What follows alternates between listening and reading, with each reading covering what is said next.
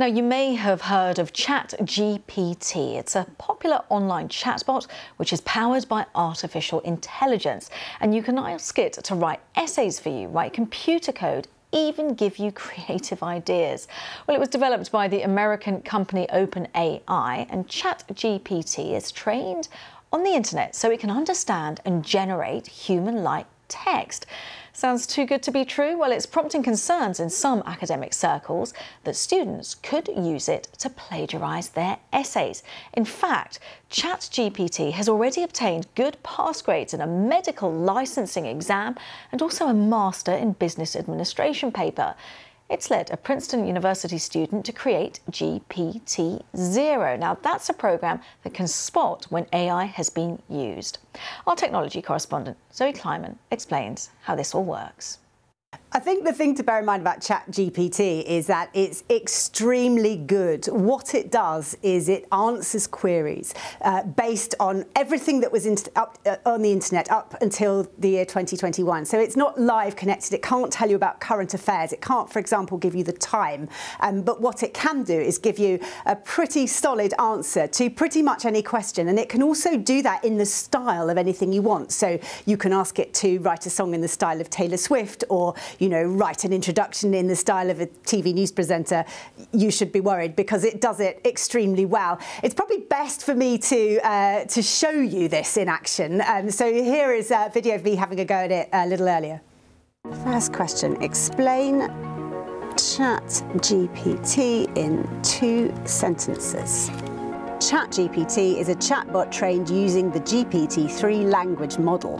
It uses natural language processing to generate responses to user input in a conversational manner. Not so conversational so far. Let's try another question. Are you alive? No, I'm a virtual assistant created by a computer program. I do not have consciousness or the ability to feel emotions like a human.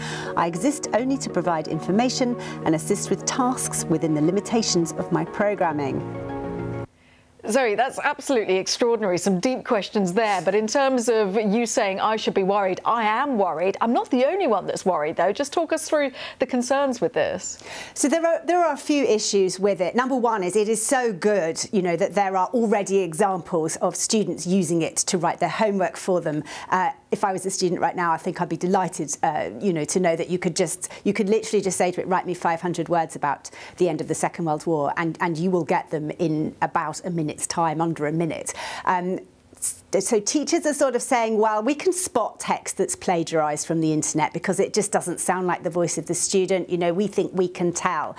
It's difficult to know, isn't it? Because we're never going to know the ones that they don't catch. And there are also concerns that people could use it to write university applications for them, and that it completely changes the model we use currently to test people's ability and achievement. The other concern is it doesn't tell you where it's got information from. It presents it all as fact. So it can very easily spout out misinformation that it has found somewhere on the internet, and it wouldn't necessarily warn you that it might not be true. And thirdly, there are some cybersecurity experts who are warning that it can be manipulated into writing malware, computer viruses, which is also potentially a very serious problem if it actually happens for real.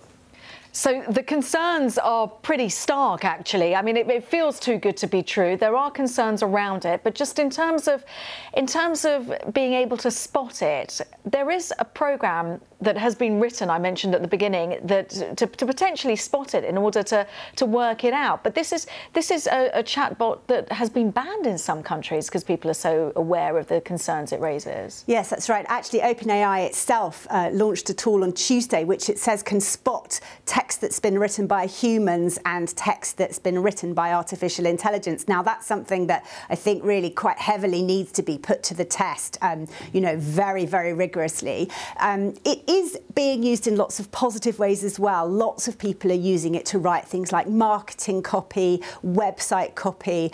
So, it's not all bad news, and it's potentially the future of search. Some experts are saying, essentially, rather than put in a query into a search engine and get thousands of pages of links to wade yourself through? Why not just ask a question and get one distinct answer? It's going to save you a lot of time and be a lot better to use. For that reason, there are lots of people chasing this. Google is also working on a similar language model called Lambda. You may remember this one because one of the engineers who worked on it said it was so good, he thought it was sentient. Now, Google fired the engineer, and it's always denied this claim. But it gives you an example, doesn't it, of A, how good they are, and B, how useful they could become. Microsoft, for example, it has said that it's going to invest billions in OpenAI, the company behind this. So it obviously also can see its enormous potential. You know, we're only on generation 3, version 3 of ChatGPT, and millions of people are using it and are very impressed with its results. So when version 4 comes out, and OpenAI says it's working on that now, then we're going to see an even more marked improvement. I think, you know, you have to bear in mind with these things, they've been around for a long time. OpenAI was set up in 2015, so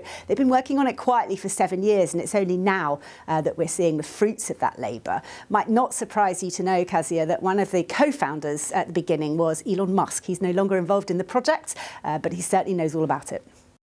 I bet he certainly does. I bet he's watching it very, very closely. We're going to have a specialist in artificial intelligence in the next few hours, so stay with us here on Global on BBC World News.